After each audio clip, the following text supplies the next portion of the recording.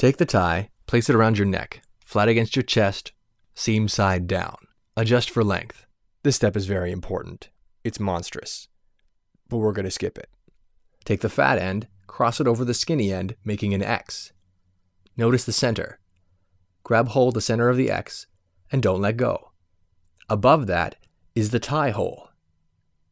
Notice the tie hole. There's 4 things you can do with it. You can go out of the hole, into the hole, behind the hole, or across the hole. The first step is to come out of the hole. So take the tie and make it go out of the hole. I'll show that again. Tie goes out of the hole. Pull it through and flip it over. Next, we're going behind the hole. So again, take the tie and make it go behind the hole. Now we're going to go into the hole. So grab the tie, put it into the hole. Pull it through. You'll notice the seam is now facing forward.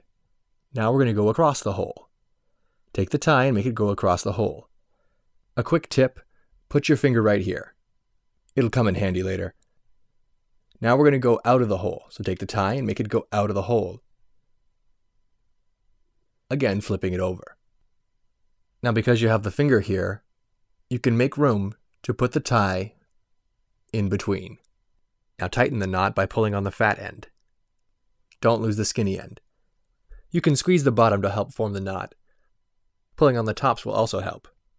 Grab the skinny end and pull as you push the knot to tighten. Make sure everything looks neat and tidy. And now you can flip your collar down.